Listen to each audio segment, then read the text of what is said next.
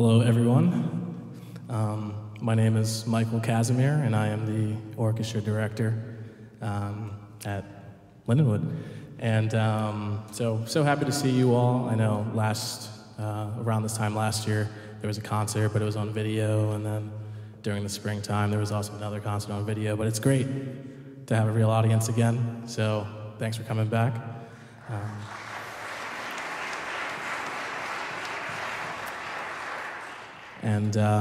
So for tonight, we have 3 pieces for you. The first piece is the Overture to Don Giovanni, very famous Mozart opera. It's about, well, a Casanova type. I'm sure a lot of you know those types of people. And and it's just the story of his, trials and tribulations with different women, and then he ends up coming to terms with all of that at the end, and I don't want to spoil it for you, but it's a good opera. You should definitely check it out. The second piece we're going to do is the very famous Barber's Adagio. It is, one of the most well-known classical pieces of music ever written. It was used at Albert Einstein's funeral. It was made really famous, and if you've seen the movie Platoon, it was in that movie. And then we're going to finish with Beethoven's Symphony No. 1, last movement.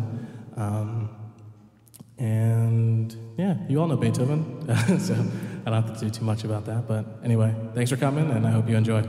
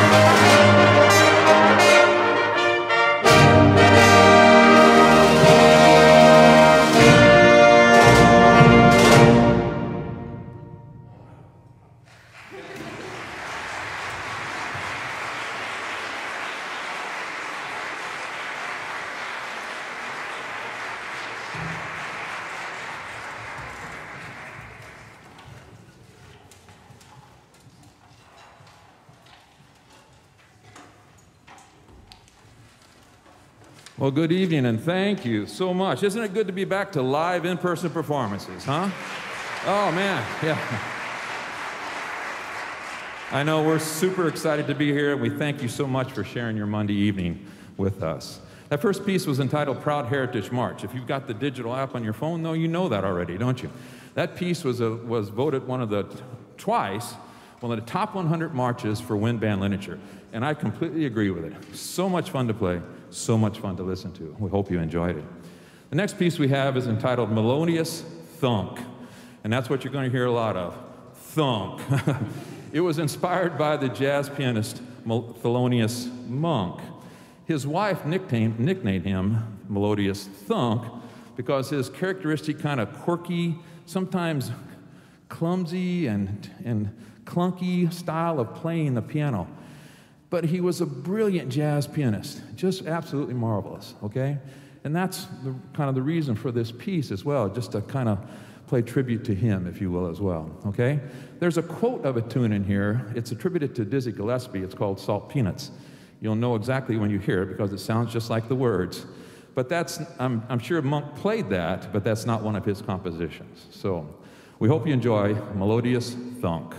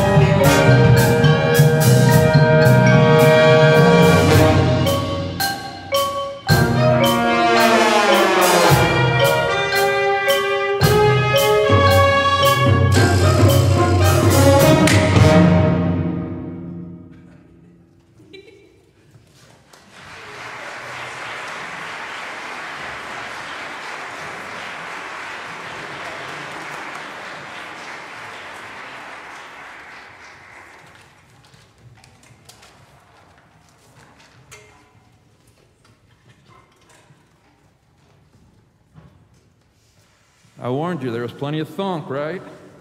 I hope you enjoyed that. That's a lot of fun to play.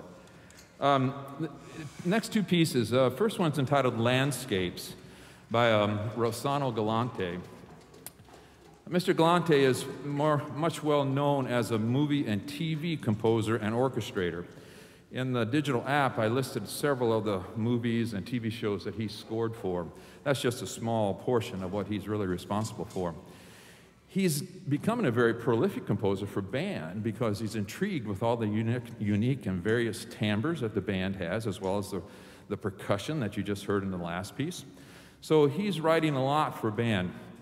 And a lot of it sounds like movie music, but that's okay. It's just fun, you know? So this piece is a very short kind of overture for band.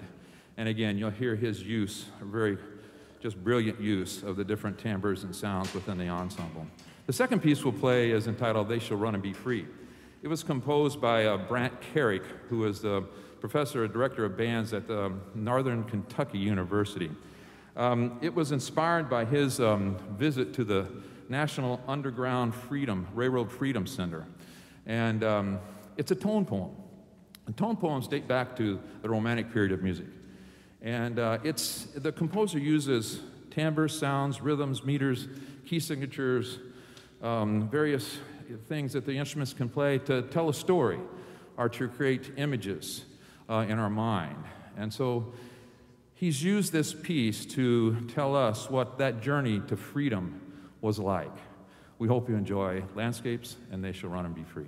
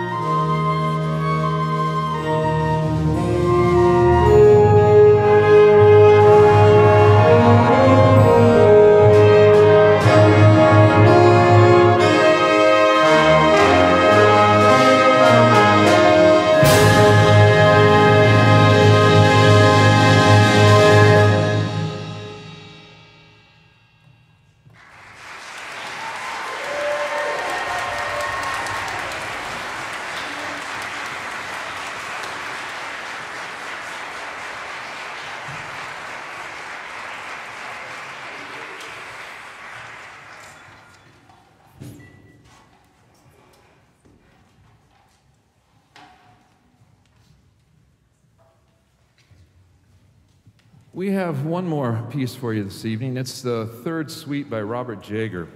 I've often wished I could meet Mr. Jager. He's got to have just a wonderful sense of humor. The first movement of this piece is entitled March. You and I know marches that are in 2 or 4, so we can keep time and move with them, right? Well, this march is in 5 and 7. Good luck marching to that, right? Yeah. So this guy's got to be fun to be around. The rondo, then, the third movement, is typical rondo form that we know with themes keeping repeating, but he doesn't always hold true to that all the time as well, and the use of these themes is super unique, and he hints at the rondo form at times, but is not always quite there. Again, just his sense of humor. Listen, once again, thank you so much for being with us and sharing your Monday evening. I encourage you to take a look at the Jager event calendar. There's lots of other music department events happening this week and next week. We'd love to see you back for all of those, okay? So once again, thank you for being here. We have one more piece for you, and then we'll bid you good night. Thank you so much.